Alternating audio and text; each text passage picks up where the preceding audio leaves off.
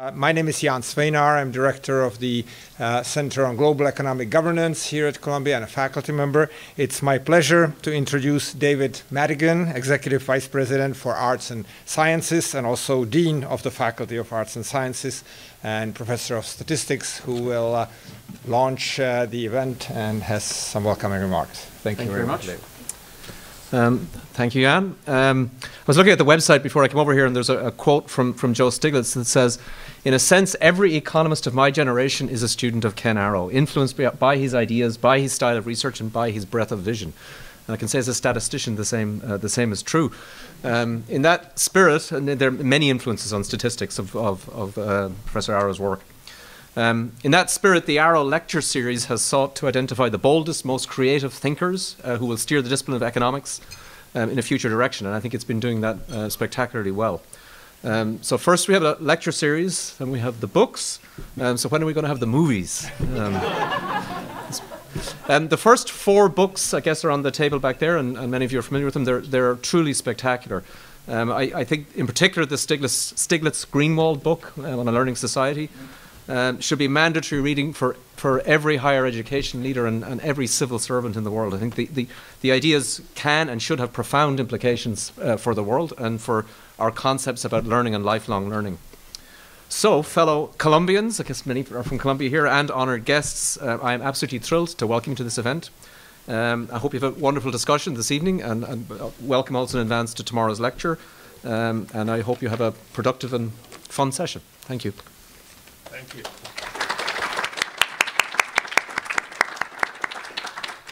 Thank you very much, David.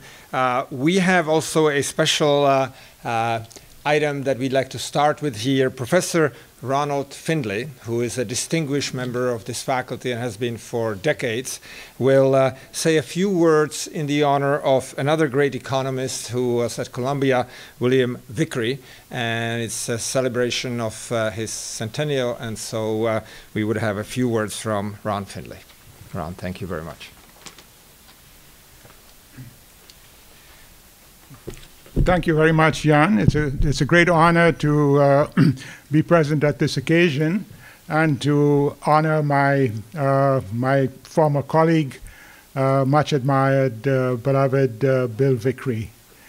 Now, I think one thing that every economist, at least of my generation, knew about Vickrey, even when we were in graduate school, was his famous story of how he used to come to Columbia University. He lived in the suburbs. He would take a train, and then he would roller skate from the railway station to Fairweather Hall and give his lectures.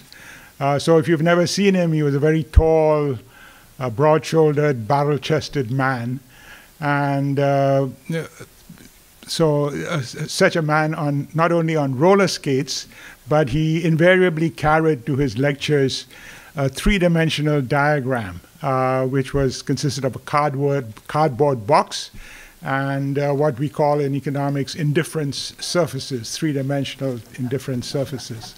So normally we just write an equation on the board saying utility is a function of x1, x2, x3. But Bill had this characteristic of he wanted to sort of construct and show everything so clearly, as simply and clearly as possible. So he wanted to instruct his students not just by abstractly, but he wanted to show them this picture. And he was very gifted physically. He could translate his concepts into sort of physical objects. So he had this card. I've never seen it, so I only go by descriptions because he had stopped doing it by the time I got to Columbia in 1969. But you can imagine this very tall, large man with this strange contraption on roller skates coming down, maybe Amsterdam or Broadway or wherever it was. So that from that little story, I think we can get some idea about Vickrey as an economist. Because why roller skates? I mean, that's sort of strange. But when he was asked this question, he said, well, it's the simplest thing because there's a slight inclined plane, and you can get from the station to the department in the easiest possible way. You can avoid other people on the street, and you can just get to your destination in the quickest possible time. So all his, in a strange way, all of his work was somehow connected to that. He would find the efficient solution to practical problems. That sounds very straightforward, but it's unusual, and not that many economists have been able to have that gift. And in his case, he was able to do this in an incredibly successful and practical way. And the problems that he tackled were enormous problems. I was just looking through a volume of his collected papers called Public Economics that was put together 20 years ago on the occasion of his 80th birthday. So the book was published in 1994. It had 4 editors. And among the first editors, in alphabetical order, it was Richard Arnott, Anthony Atkinson, Kenneth Arrow, and Jacques Dress, which is a pretty high-powered team of editors. And this team of editors, they not only collected the papers, but they sort of, they put them into different categories and wrote small introductions explaining what enormous contribution each of these papers had made. And I remember I was looking at it again today, and one sentence by the Arrow introduction to the section of Vickrey's more theoretical papers. It said, small paragraphs conceal great thoughts.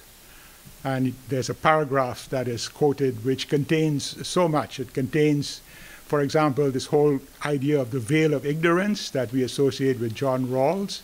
If you're doing the social welfare function, you want to know, how do you define this thing? Of course, John Rawls said, if you're behind a veil of ignorance, you don't know who you're going to be, then you want to make the least advantaged individual as well off as he can be, the so-called Maximin criterion. Vickrey instead said, well, suppose you're an immigrant. You can come into a community, and you could be, with equal probability, you could be any one of the most successful member of this community or the least successful member of this community. So what should be your social welfare function?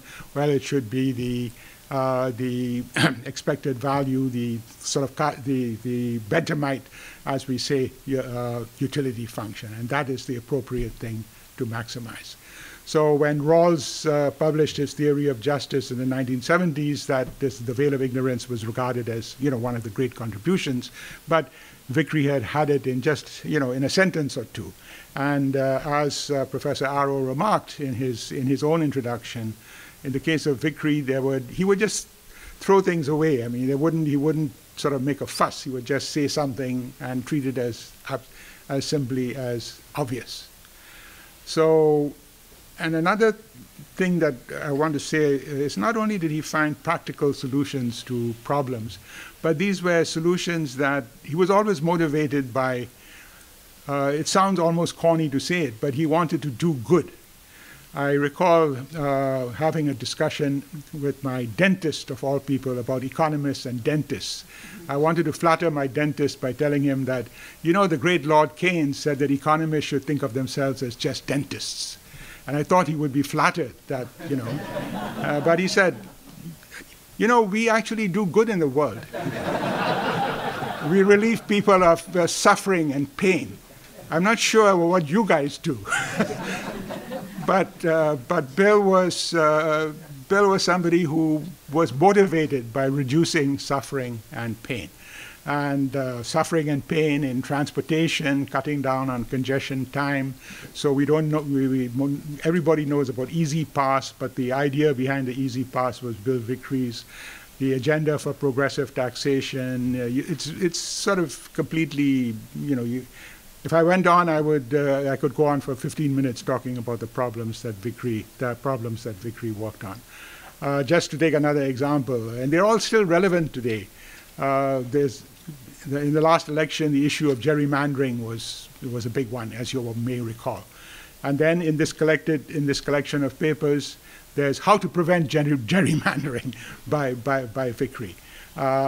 There's papers on the city as a firm. There's papers on, a whole lot of things. And the agenda for practically solving these problems is still completely open. So it is in the spirit that that I think we can dedicate these 4 remarkable volumes that have been published already as part of the Arrow lecture series to somebody who, by his own account, had a great influence on him, which is Professor Arrow himself, and also Paul Milgrom, who will be giving the Arrow lecture tomorrow, when Bill tragically died before he could accept his Nobel Prize in 1996, and before he could give the lecture, Paul Milgrom gave the lecture in his stead in Stockholm. So the associations with Vickrey are very, very rich at this panel. I think every one of these people on the panel, there's some connection one can make with the work of Bill Vickrey. So thank you again, and let us all remember the spirit of this great and good man, William Spencer Vickrey, whose centenary we celebrate this year. Thank you.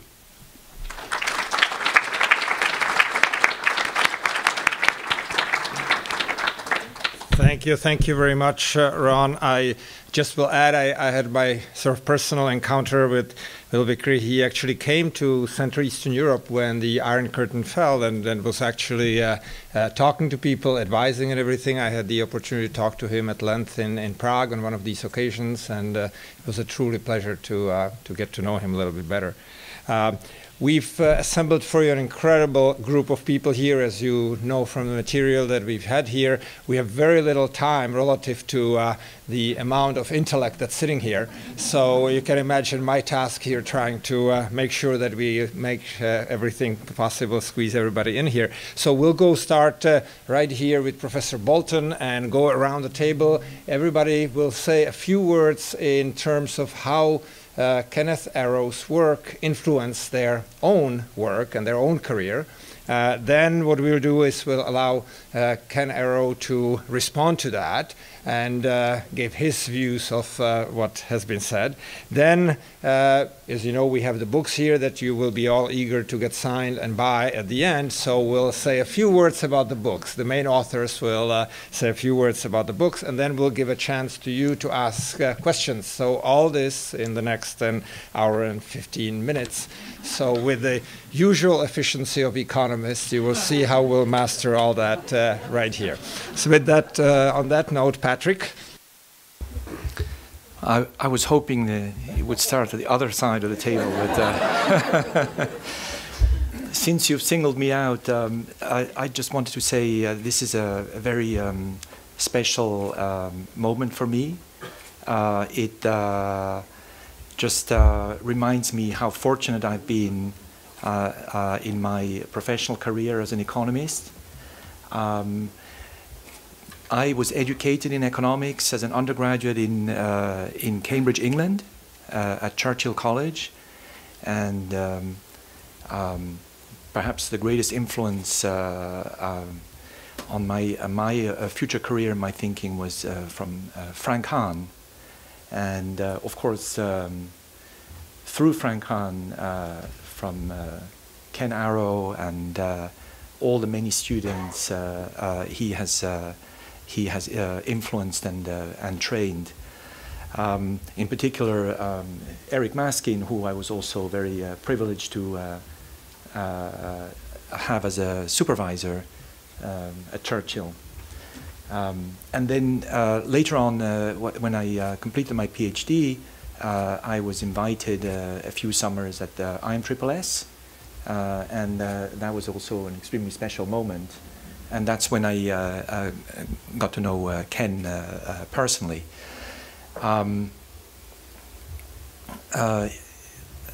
In this week's New Yorker magazine, there's an article, and I forget who the author is, but I picked up apparently a Russian proverb, and the Russian proverb is that the way influence works is like the way the knight moves in a chess game, first forward and then sideways. But I think in the case of Ken Arrow, it's like forwarded in all directions. I think it's just impossible to not to be influenced by his ideas, at least at my generation. Last thing I want to say is, in terms of more directly my research, I've had the good fortune to read early enough his book on limits of organization, and this has helped me a lot in my work with Mathias de Watripon on theory of the firm. And anyway, I'll leave it at that.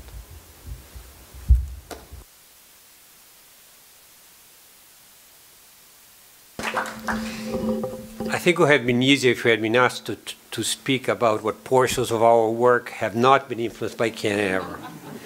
So what I'm going to do is talk about two aspects of my research which owe a lot to Ken's pioneering research. So the Arrow book, the Arrow lecture book that is sitting out there, is about bubbles in asset prices. Now, as many in my generation, I learned general equilibrium theory by studying Du Bois' theory of value. In that book, people trade claims to payoffs of particular goods at particular points in time and events. Claims that economists call today the Arrow-Debreu claims, in honor of for the first people that kind of imagined them. This proved to be a powerful framework to simplify the consideration of time and uncertainty in economics, but was not really a theory of prices of assets. However, very early on, Ken had written another paper that showed that one could build an equivalent theory with claims that make nominal payments and then only having spot markets for goods instead of claims that pay in all types of goods. This paper, which Ken published in French in the mid-50s, is the start of the theory of asset pricing in economics.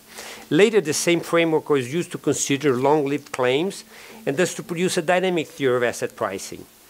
Everyone working on the price of assets, including speculation and bubbles, owes an enormous intellectual debt to Ken. I'm going to squeeze in another part of my research that has been very much influenced by Ken's own work and ideas. And of course, as many here, I met first Ken at IMSSS, and I think even earlier at Sam at Berkeley that Roy Ryder had organized. But at some point, Ken invited me to come to Santa Fe to meet a group of physicists. With a group of physicists, he invited a group of then young economists to meet with a group of physicists to discuss common methodological problems. There are many anecdotes I could tell, including when Ken corrected a physicist who was explaining to us how to model the weather.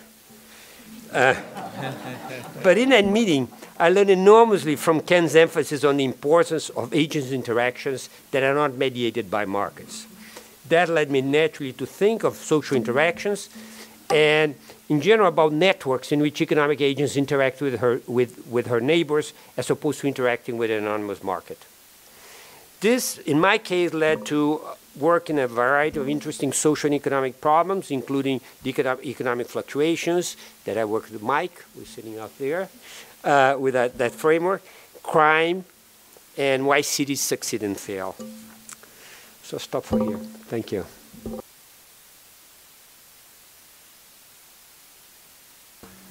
Okay, so I really met Ken through his work in graduate school. And for all the economists in the audience, what you learn about him first is the Arrow-Debreu general equilibrium model and the impossibility theorem, which is pure theory.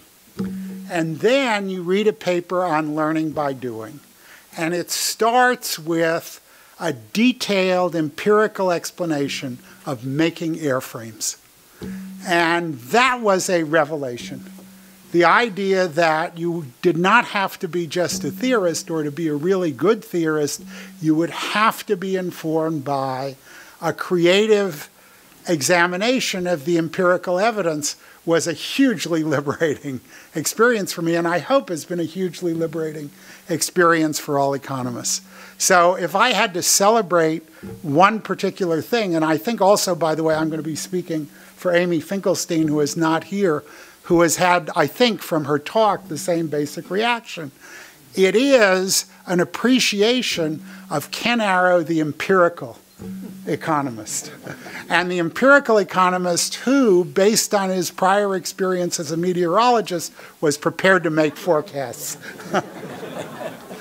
And I think that if you look at the volume that Joe and I produced, it's very much about starting from a whole set of microdata that nobody looks at, that just like the airframe data, is really very difficult to explain in traditional economic terms. I mean, there are non-convexities, there are behaviors that look like they're very difficult to account for without thinking about these processes of learning. When Amy came to look at medical care, there are many things about medical care that when you look at them, and Ken in his original papers looked at them empirically, just do not fit at all conventional economic models. And the work that he did, which is thinking hard about those examples and developing coherent theories for these anomalies, absolutely has informed every reform element of the healthcare system, I think not just in the United States, but around the world. So if I had to celebrate one thing, it would be Ken Arrow, the creative econometrician.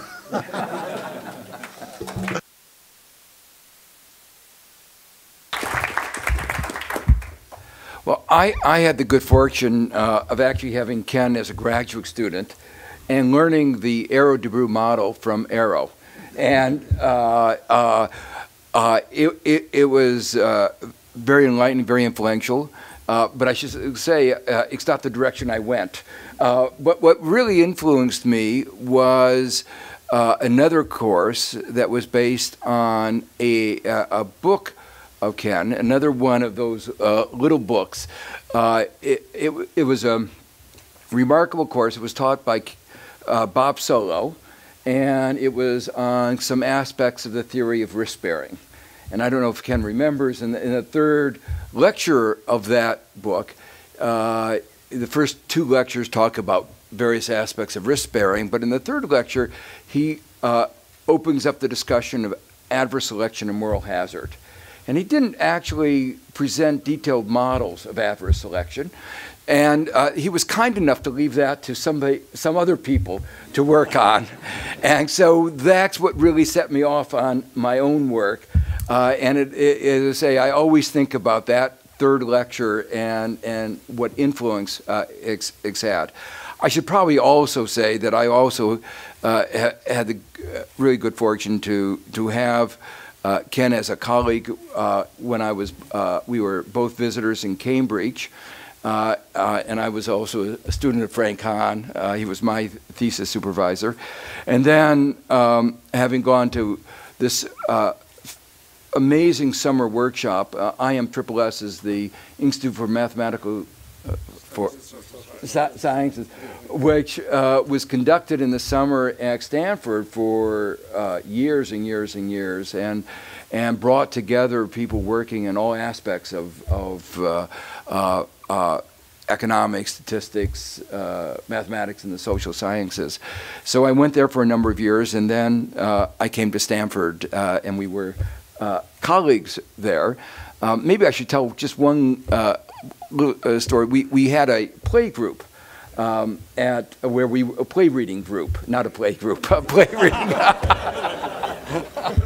A play reading group, and where we got together once a month and would read a play. And one of the remarkable things about Ken was his memory of who performed in the Broadway production in 19XX of that play, and it was the whole event of having a really intellectual discussion on something that was really very different from economics was also really thrilling.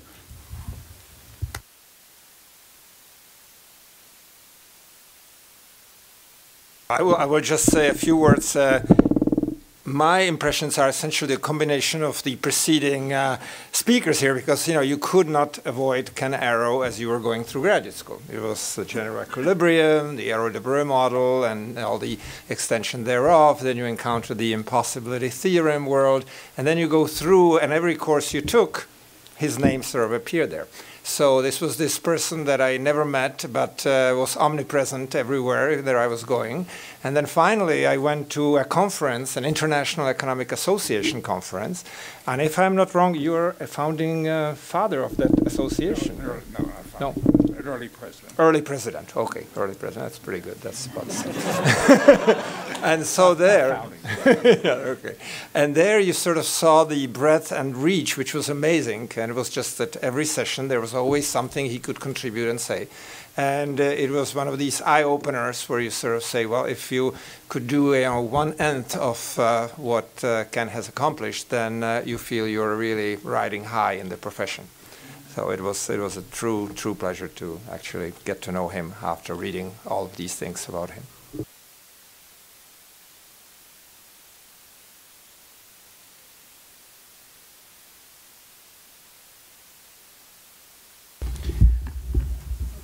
Well, in my case, to say that Ken Arrow had a big influence on me would be an understatement, because the fact that I'm an economist at all actually is Ken's fault. I was a math major in college and thinking of probably going on, but then for some reason, and I can't remember exactly why it was, I wandered into a course that Ken was teaching. It was a graduate course, so I had no proper background in this area at all, on information economics. And by information economics, Ken meant anything that he happened to be thinking about at the time. There was some information theory, Shannon information theory, and there was some moral hazard and adverse selection, asymmetric information. There was also, at a very early stage, some mechanism design theory, although I don't think it was called that at the time. Leo Hurwitz and that sort of work. And Ken would come in every day.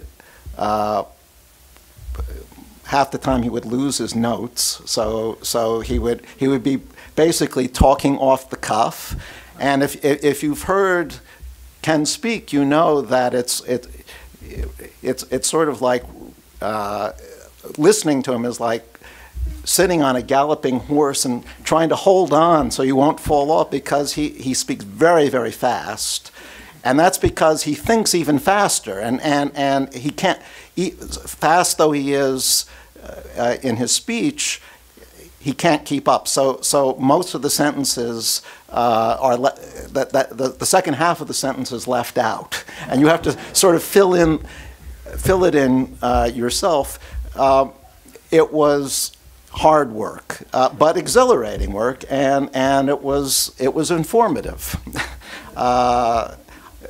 Which was appropriate since it was information economics. On the basis of that course, I changed directions, and I signed up to do a PhD, and I did it with Ken. So it's your fault, Ken.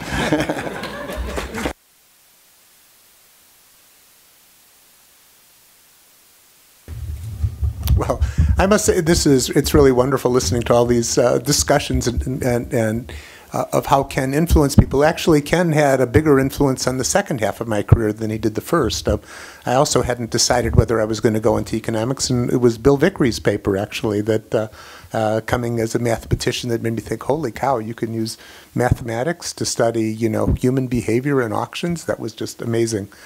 But of course, like everybody else, I was extremely impressed by Ken's work as a graduate student, but I got to know Ken much better in the last 25 years that I've been at Stanford, more than 25 years now. And when I've had Ken come visit my class sometimes to tell graduate students about the origins of the Arrow-Debreu model and why it's not the same as the McKenzie model, and talk about the origins of the impossibility theorem. And the standard that it sets when you listen to the stories and think about what kind of researcher you would have to be to do those things. So when Ken told us about the origins of the impossibility theorem, he described how he was supposed to give a seminar at the Rand Corporation one summer, and he was supposed to explain the Bergson-Samuelson social welfare function and why it was why it made sense to think of the United States and Russia as players in a game, because you could aggregate their preferences and create a group preference and think of them as having payoffs. And he was supposed to lecture about this and tried to come up with examples and kept finding that every example was unsatisfactory in some way, and finally decided maybe it's impossible. Now that's quite a conclusion to reach, and it was quite a conclusion to deliver on too. But Ken did, and just listening to that kind of story and thinking about the standard, what you're trying to achieve, what would be an acceptable example, and what you do when you say that's not good enough, and I have to dig deeper. That was a big one. And then, since we're talking about the big ones, the other big one, of course, is general equilibrium, the Arrow-Debreu theorem. And I had asked Ken in one of my classes to explain, some people call it the Arrow-Debreu-Mackenzie theorem. Why was what Arrow and Debreu did was different? And Ken explained that Nash had used a fixed point theorem to prove the existence of Nash equilibrium, and the idea was in the air that you could do something similar for general equilibrium, and that Mackenzie had assumed continuous demand functions and used a fixed point theorem to prove the existence. But were demand functions really continuous? What happens when the price is zero?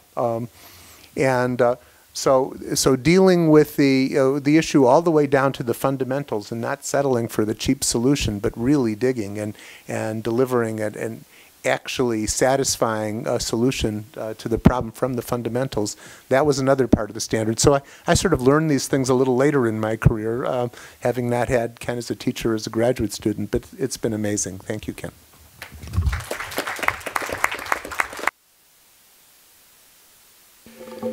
Well, my association with Ken is different from most other people here. I have participated with Ken in a number of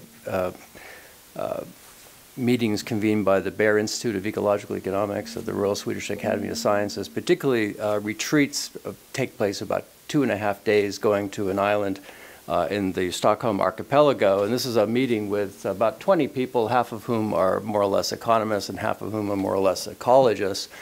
And it's the very shambolic, disorganized meetings, but at the end of it, we have to produce a paper.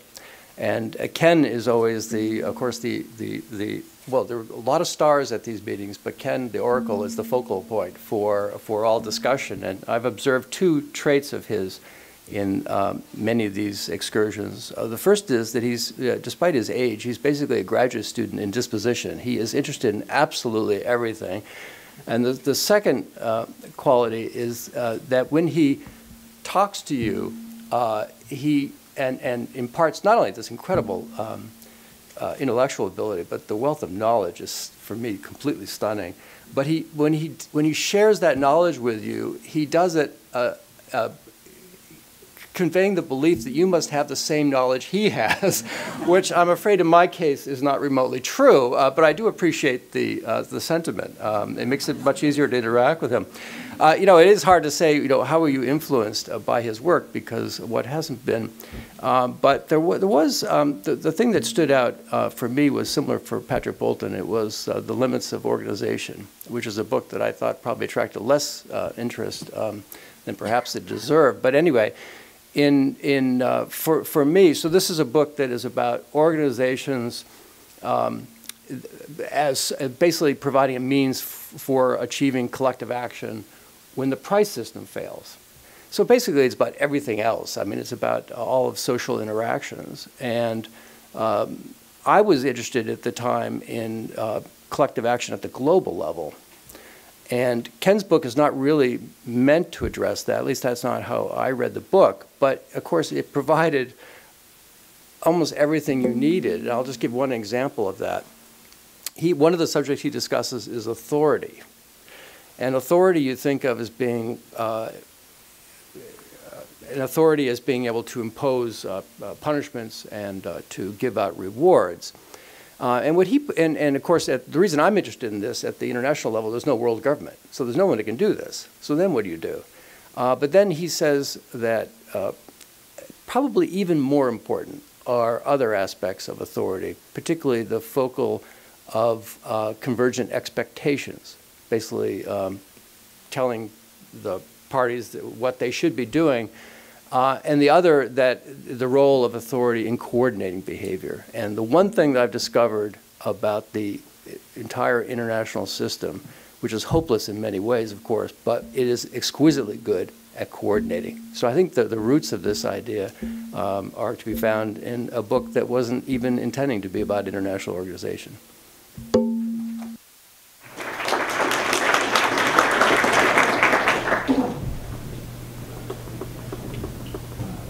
This is such an honor for me to influence my own research. Actually, it has come into the practice of interest. None of the papers or books that I just talked about was what I saw shows. My introduction to Ronald was first inventory model. I come from a law background, and I found that he had one of the earliest papers on inventory theory with Harris and Marshall, which had basically an analysis of the EOQ model, had a solution to the new vendor model, which had a description of the SS policies, and these are all extremely well-developed, commonly used, unconventional models in today's operation. So the other set of things that I was familiar with was a paper on sequential decision making, which is basically now what we call dynamic programming, and this is one of the early papers of the area. These were, I think, in the late 40s or early 50s. So these and there was a set of volumes on called the Stanford series in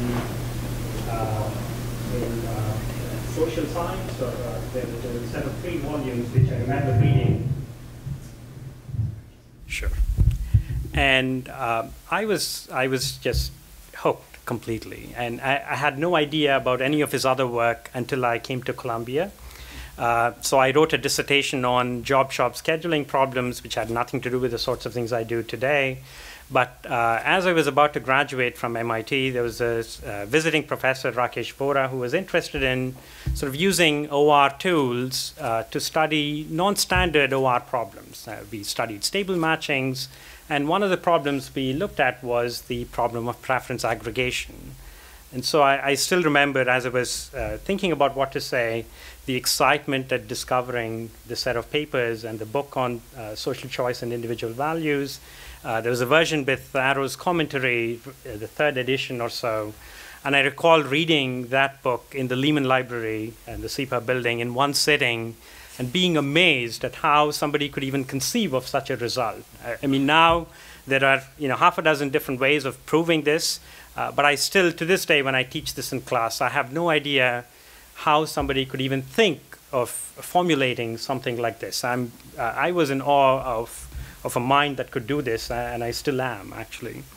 Over the years, every once in a while, I go back and read one of these early papers, and I'm consistently amazed by how clear the writing is, how well the ideas are explained, the breadth and the depth of his contributions, how timeless these problems are that he's worked on. And I think this is a true inspiration for people in many, many disciplines. So I'm reminded of this quote of Benjamin Franklin, who is rumored to have said, do things that are worth writing about, and do something that, write something that's worth reading. And I can't think of anyone who's done this more consistently than Arrow for the last 70 years or so. Thank you for all that you've done.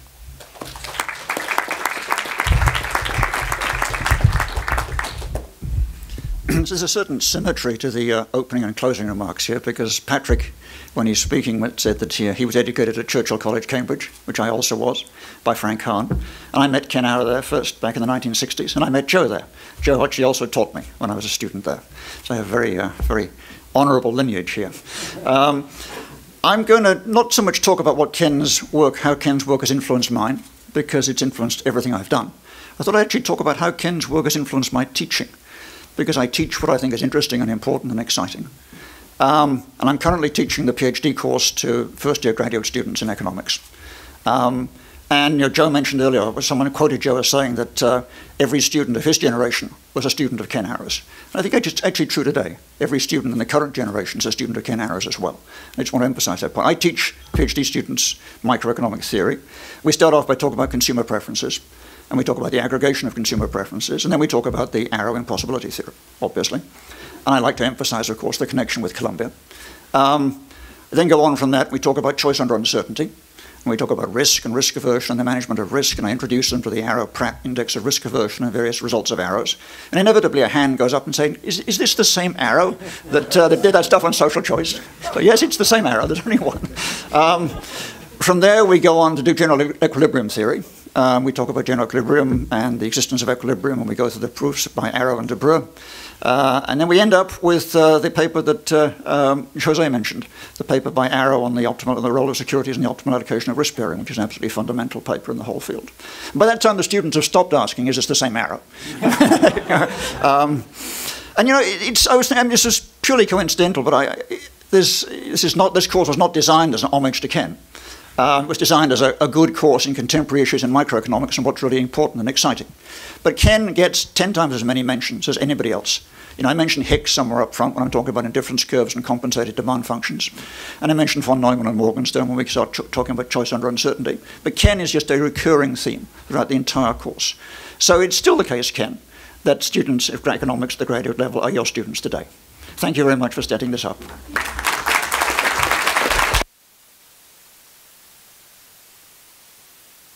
So Ken, if you would be so kind and say a few words in return. I won't limit you time-wise, don't worry. No. There you go.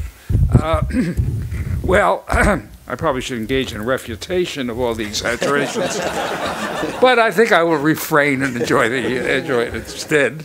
I'd rather comment on what influences on me, because I had a somewhat peculiar career, not totally unusual, but came as an undergraduate. I had a good training in mathematics at City College. It so happened there was a logician, a very famous logician, Alfred Tarski, who was caught here by the outbreak of the war in September 1939. I hope you can imagine there were people alive in 1939. Who gave a course on theory of relations. So when I was confronted with this, as Paul said, on the having to give try to explain the Bergson-Samuelson social welfare function to the people at Rand, I suddenly realized I was talking about relations. Better, worse, bigger, preferred by more people or whatever. So whatever form of social aggregation, and that the problems occurred. I had run across statistics, and I came to Columbia really to study statistics, not to study economics. It happened there was no such thing as a statistics department. I think there was none anywhere in the United States at that point. And the professor who taught statistics was a man named, a name that still resonates, I believe, Harold Hotelling, who was a professor of economics, but he was teaching statistics. However, he did have an independent interest in economics. He had written, in fact, several papers of great importance in pure economics, but he's also a statistician. So, as there's been some reference to my empirical references, I do try to keep up. I have not done the kind of empirical work I thought I would do when I was younger. I thought I'd have a bigger share of my life, but at least I'm a consumer and reproducer and learner, and that was partly, of course, the fact that any statistician, by definition, that's what the trade is about, is using economics. That's what telling expected people to do, and so forth. And So between, I got more into economic theory because of Hotelling's influence than I had gotten before.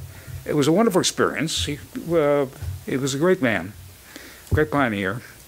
And he also had brought along, he was trying to create a statistics thing with no support from the university. He got some outside money. He had some money for a research assistant whom he promptly used to teach courses and not to, because that he wanted to disseminate the thing. And he picked up a refugee named Abraham Walt, who was, had essentially no status, but the first lecture you heard from him, you knew in the presence of a great mind. There was no question about that. He was considerably more systematic than Hotelling. So the other thing is, as Mary suggested, is that over the years I've tried to respond. The department here was very mixed. There was a very strong empirical wing, as a matter of fact. In fact, it was dominated by people whose names may not resonate much today: Wesley Clare Mitchell and Arthur F. Burns. Actually, Burns wasn't even a member of the faculty, but Mitchell was on leave and Burns was taking over. He stayed on, of course, subsequently. He had the ideas of statistical analysis of business cycles, which, coming from mathematical statistics, I thought were just plain silly, and they have not been used. So I think the verdict of history is okay. But he was a great man, and the idea that any idea that statisticians ought to be testing theories by rigorous analysis was fully reinforced by him. He didn't think the models were. He didn't think the idea of modeling was of any importance, but the idea of but his knowledge of what was going on in business cycles was unprecedented. And he spurred the moment saying, well, no, it didn't work that way out in the business cycle in France in 1924. So, any generalization you can think of. Columbia was a great place in many ways. It was a little mixed. It became more unified, and when I returned after the war, with Vickrey was just starting out as a junior member of the faculty then, and I had some contact with him, and particularly by his dissertation on an agenda for progressive income taxation.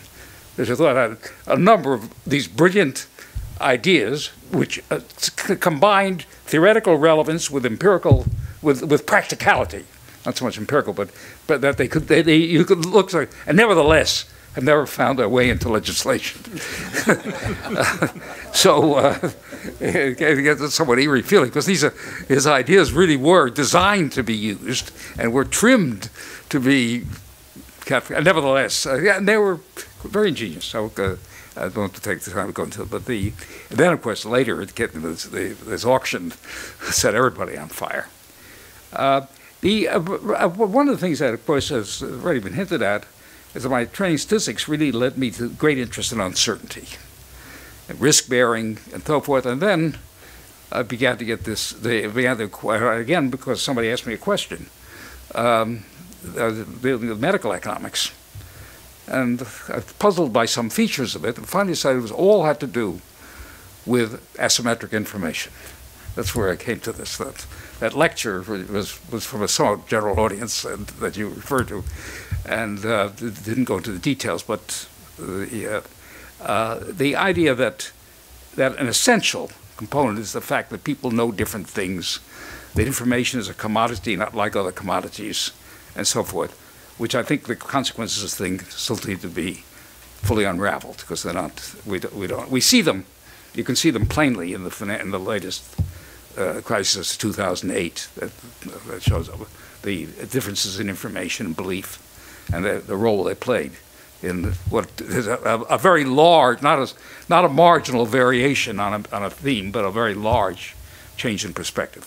So I believe that the world.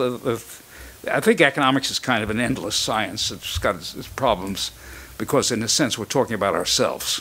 And so I think there's always a sense in which we can't really get away from it. You can sort of look at bugs a lot better. You can look at planets with even more detachment. But I think there's going to be an essential problem in ever dealing. But nevertheless, well, it's an impossibility, if you like. But it doesn't mean we can't keep on trying. Thank you.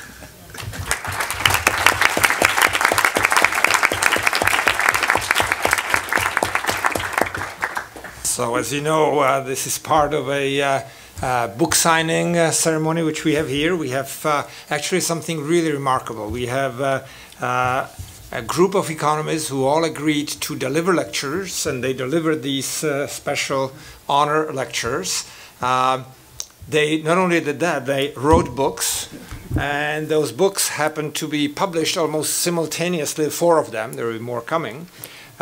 So we have an occasion today to actually witness the inauguration of these books. So I will let the authors now say a few words about each. The first one is by Eric Maskin and Amartya Sen, the Arrow Impossibility Theorem.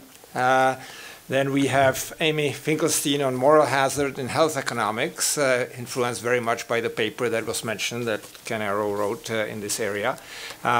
Amy cannot be here today, but there is actually a little piece inside there also by Joe Stiglitz and Bruce Greenwald, so Bruce agreed that he would actually introduce the book. We have José Scheinkman here on speculation, trading, and bubbles. José will say a few words about that book. And then the thickest and most recent is Creating a Learning Society by Joe Stiglitz and Bruce Greenwald. So we probably should start with this one, right? It's sort of that. So this is economists now making foray into advertising. So here we'll start with, I'll distribute the books and we'll have time to discuss them.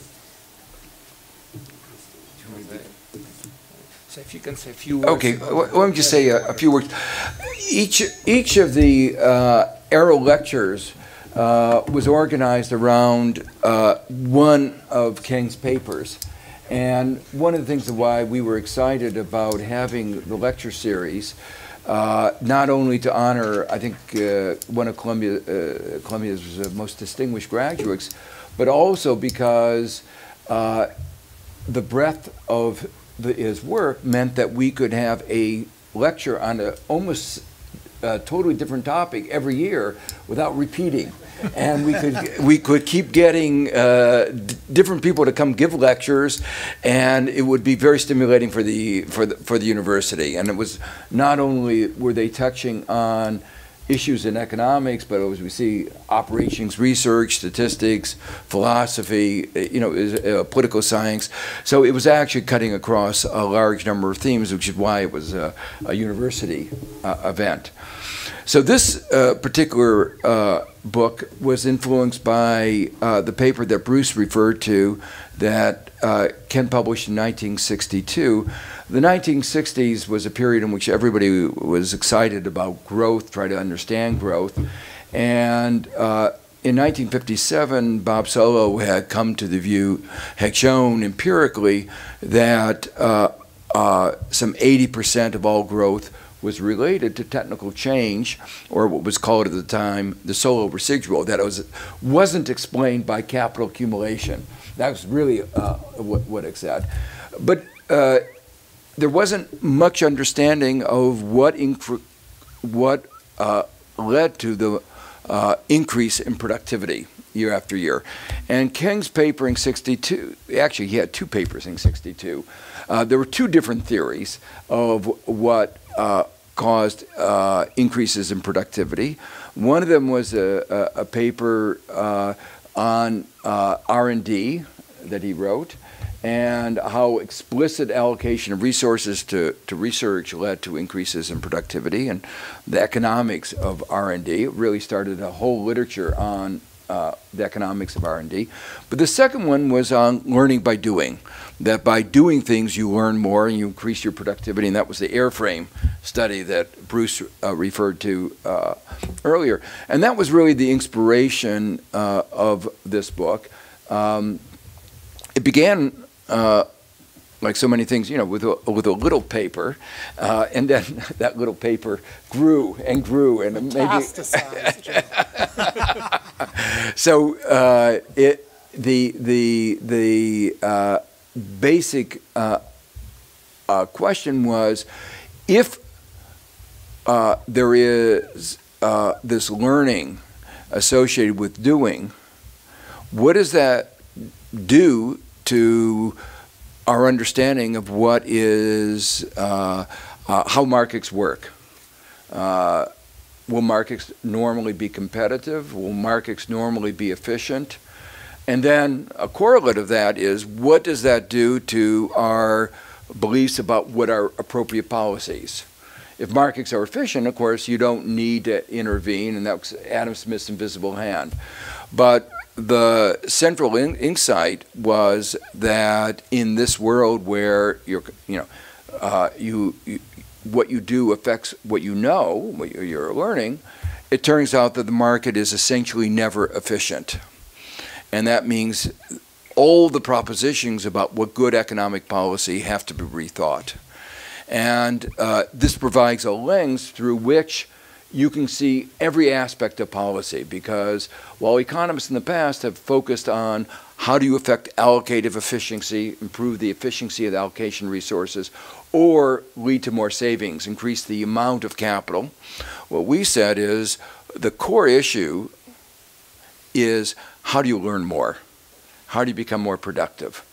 And so what we said is the focus of our attention, since most of increases of standard of living have to do with increases in productivity, the focus of economists' attention ought to be more on what we can do to promote learning in our society. So and it's not just the economy, it's talking about how to create a learning society.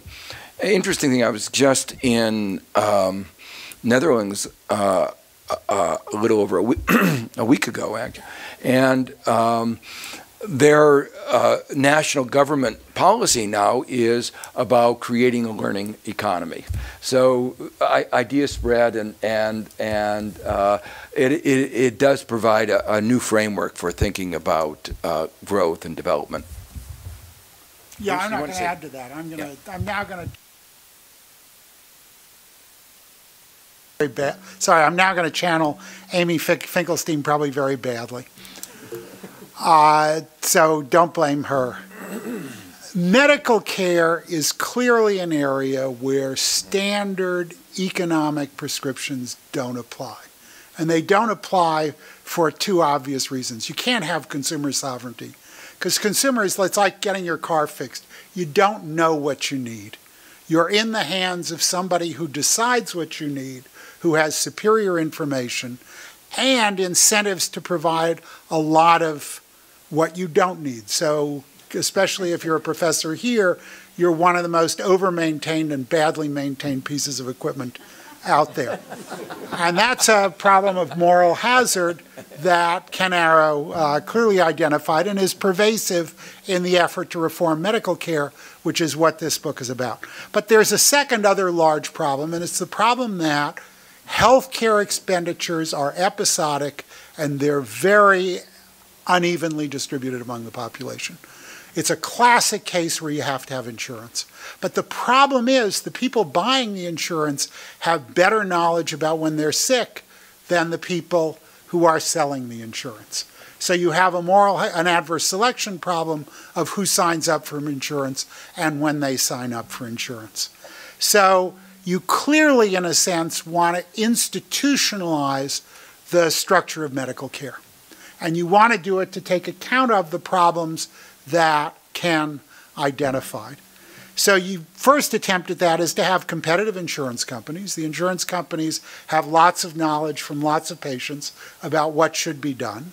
They use that knowledge to restrict the practice of doctors and offer the doctors incentives. And at the same time, of course, they have gating functions that select patients. And of course, the bad situation there is that if you have a prior condition and you have to switch insurance, it's going to be difficult to do.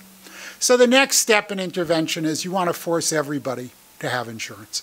And that's clearly a big part of the insurance reform. And again, these are things that Ken identified in that original paper. But then the problem, of course, gets just not eliminated. It gets transferred to a different area. Because now the insurance companies have real incentives to try and select populations that are favorably disposed. So if I'm going to offer Medicare insurance, I want to offer it along with gym memberships so that I get all the healthy people who are old but like to work out. And that competitive process can undermine the effectiveness of insurance policies. So the next thing is you want a single payer system. And that's where the logic of single payer comes out. And again, that's a natural development of these informational problems that Ken identified, which suggests that you're going to have the government then provide a single standard and a single form of insurance. But then the problem is nobody really trusts the government to do that in a sensible way.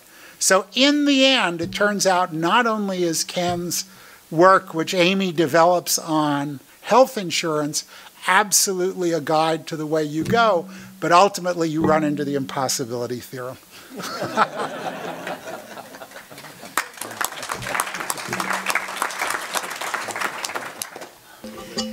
Hey, it's always difficult to follow Bruce. It's not a wonder that he's the most popular teacher at the business school here. But let me try. Let me start by saying that it's fair to say that there's not much agreement among economists about what happens in episodes that we call asset price bubbles. There are numerous academic papers and books that are written explaining why the prices attained in a particular episode can be justified by economic actors rationally discounting future streams of payoff.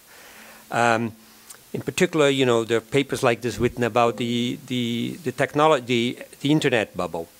Now, so what I did in this Aero lecture is try to summarize work that I have done with many colleagues. Patrick Bolton has been one of my co-authors, Hanson Hong and Wei Xiong and others, which is an attempt to go beyond the narrow theme of the behavior of prices.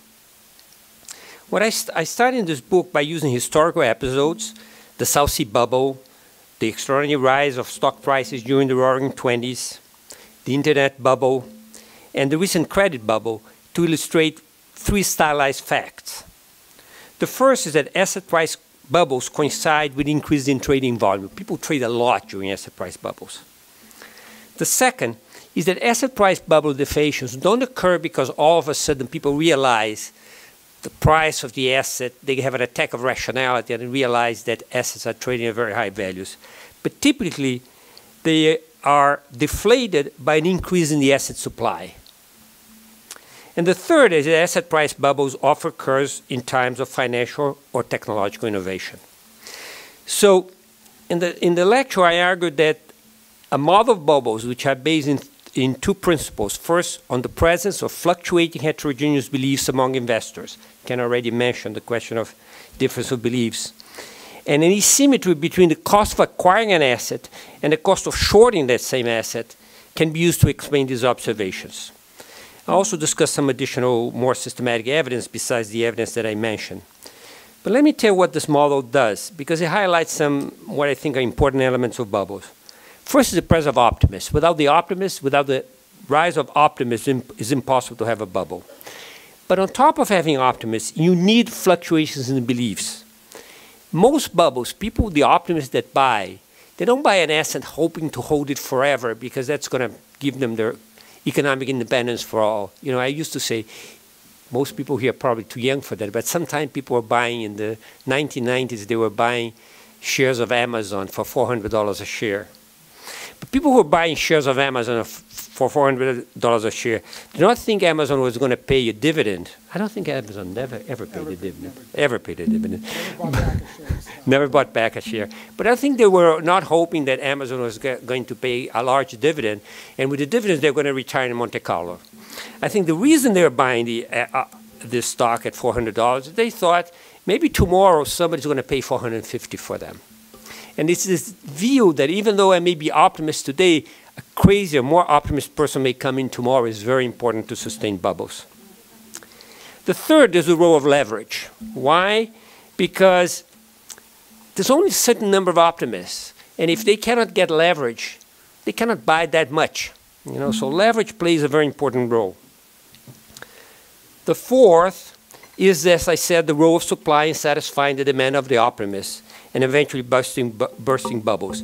So for instance, any asset price bubble, there's enormous gains for creating additional assets. In the late 90s, for instance, everybody was starting an internet company, and floating the shares as fast as possible. An extraordinary number of shares were floated in the first half of 2000. In fact, venture capital firms that had distributed less than $4 billion to their limited partners in the third quarter of 1999 distributed $21 billion in the first quarter of 2000. Eventually, the marginal buyer of these shares had to be a less optimistic individual. The same thing can be seen in the last bubble. Initially, there was this incredible demand for AAA-rated U.S. debt, usually mortgage-based, but at some point somebody figured out, and to build it, initially at least, to supply this debt, you had to build houses in Arizona, and that's why you go to Arizona. You see this row of houses that were built at that time. Eventually, somebody had a brilliant idea of creating the synthetic CDO. I'm not going to describe them to you here. It's described in the book, or you can get an even better description in Michael Lewis's book. But the synthetic CDO was basically a way of creating assets, bonds, that could satisfy the demand of even the most optimistic bank in Düsseldorf, as they used to say at the time, for AAA-rated U.S. debt without ever building a single house. So it is these elements that I emphasize in the book.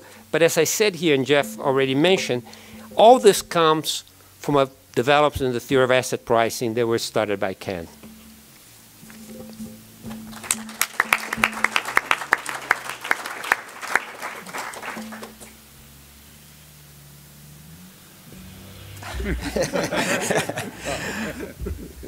So this book, which Amartya Sen and I put together, is called the Arrow Impossibility Theorem. I think that will tell many of you what it's about. For those of you who don't know what the impossibility theorem is, it's been referred to, but let me say a little bit more precisely what it says, and I'm going to reformulate it slightly, but not grossly.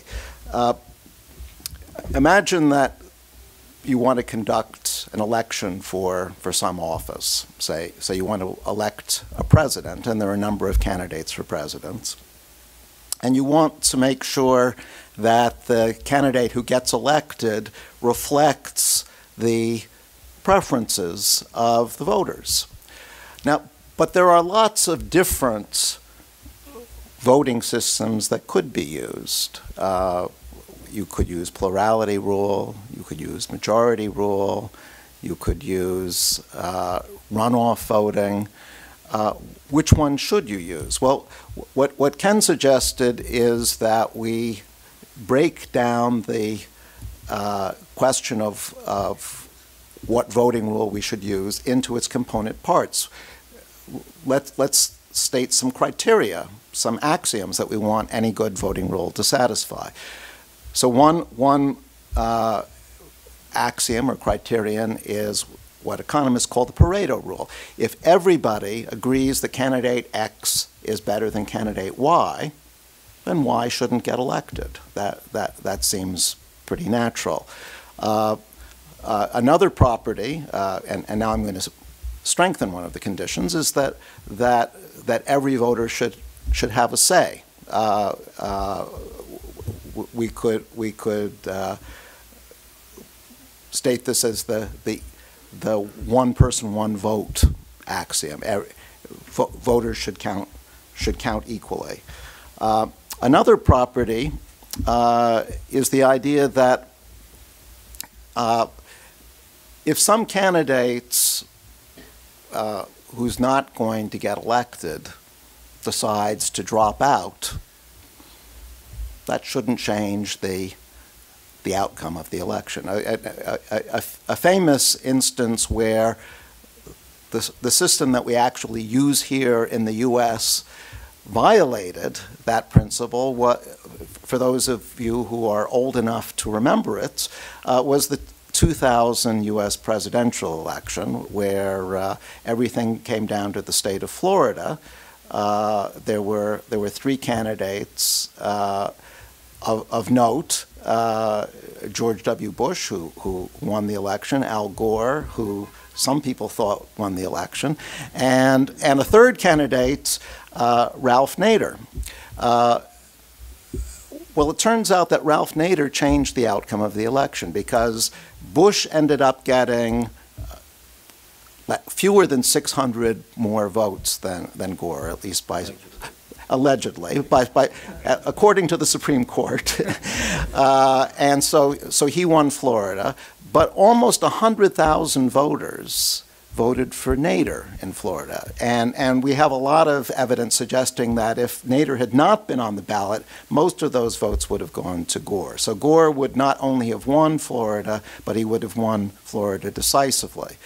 That's a violation of what Ken called the independence of irrelevant alternatives. Nader was an irrelevant alternative. He was never going to win, but he changed the outcome by his presence on the ballot. Well, suppose you ask for a voting rule that satisfies these principles, Pareto,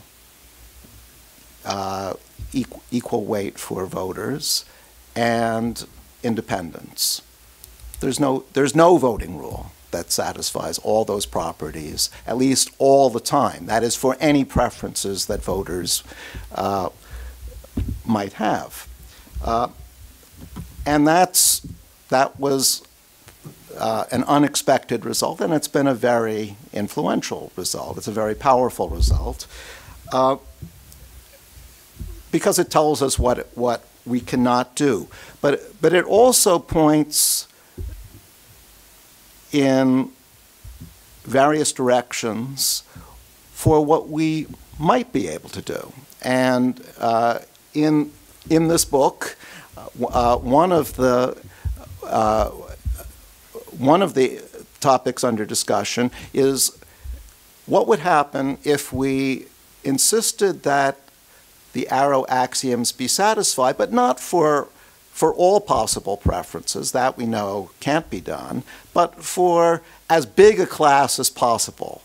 What voting rules would we end up with if we asked that the axioms be satisfied as often as possible? Well, it turns out that there's a sharp answer to that question.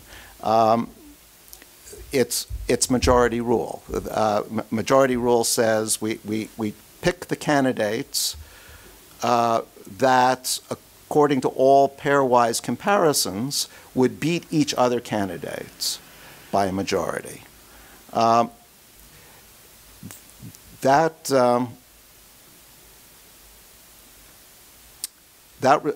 possibility results, as well as many others that are identified in the book, was made possible by an impossibility theorem, and it's opening up these possibilities that makes the impossibility theorem so important.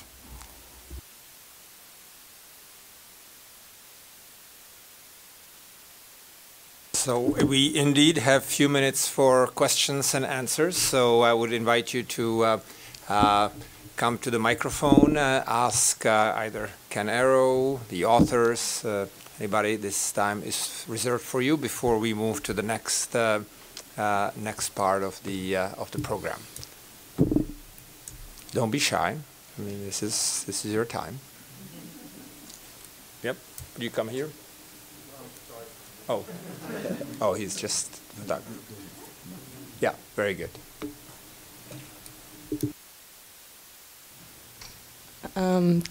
Good afternoon.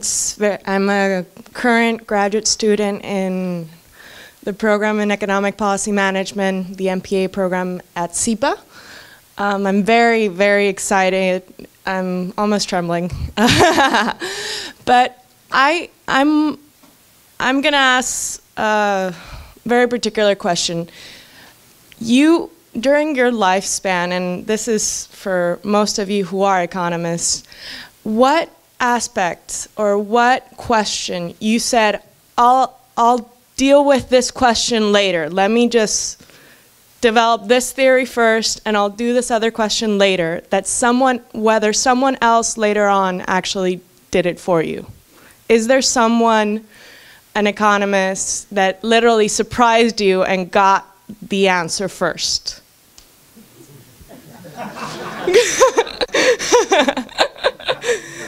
Thank you.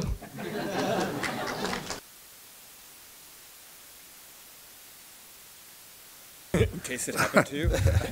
Oh, sure.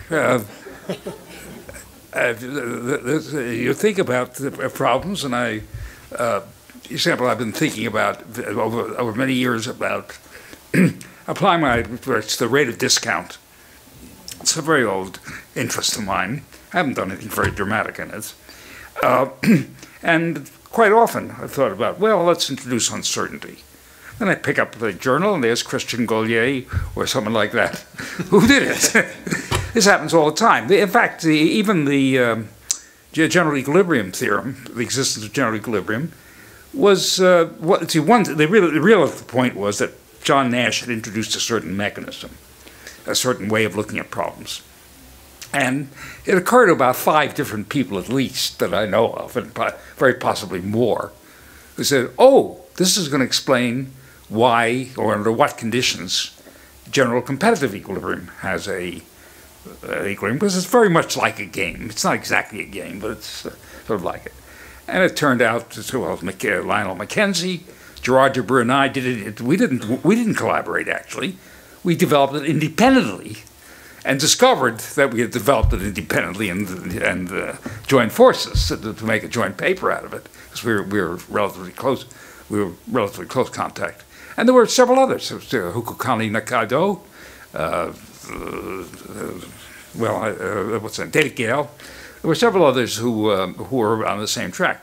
Because that was one of those things where there was a big technical development which enabled, and a lot of people could see that in one form or another this was the right thing to do. So that's one way in which people scope. Others is, well, you got a limited amount of time, you work on one thing, you're thinking about something else, but you put it aside, as you say, and someone else thinks about it. Sure, I think this happens, but not only, I mean, I'm just giving the examples that happen to me, but I think this is a perfectly standard thing that everybody else, or you get there first and somebody else is upset. Sure.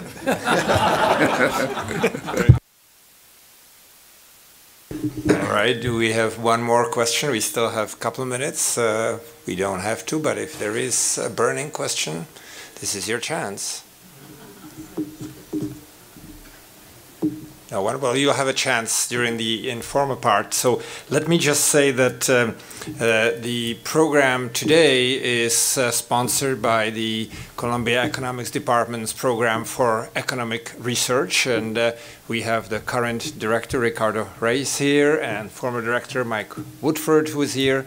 So we should acknowledge the fact that they've been working in this area for a long time, and we have to thank them with Joe Stiglitz, who started the Committee on Global Thought, which is another cooperating institution here. It's a pleasure for the Center on Global Economic Governance to have partnership in this. And I think we all have to also thank Robin Stevenson, who has been the sort of tour de force behind all this. So let me conclude this part by stressing that tomorrow we have the next lecture. Paul Milgrom will be delivering it tomorrow, so you all are expected to come and bring your friends and relatives, etc. And at this point we'll end this part. The authors will stay here. You're welcome to bring the book for signing and talk to everybody and so on. There is a reception, so welcome to the less formal part of the evening, and join me in thanking all the participants here. Professor Arrow.